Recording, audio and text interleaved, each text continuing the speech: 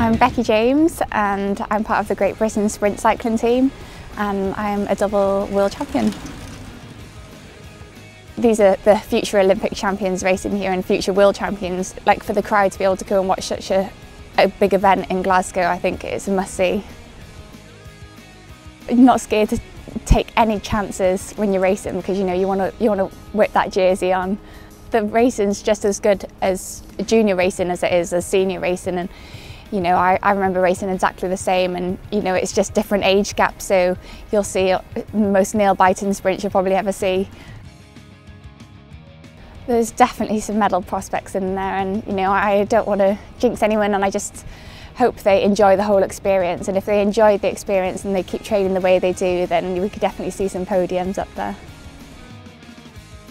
Oh, it's incredible having a home crowd whenever you're racing, like in Manchester World Cup and Glasgow World Cup, however full the velodrome is, and you're always going to have a full velodrome when it's in the UK, because we have so much great support.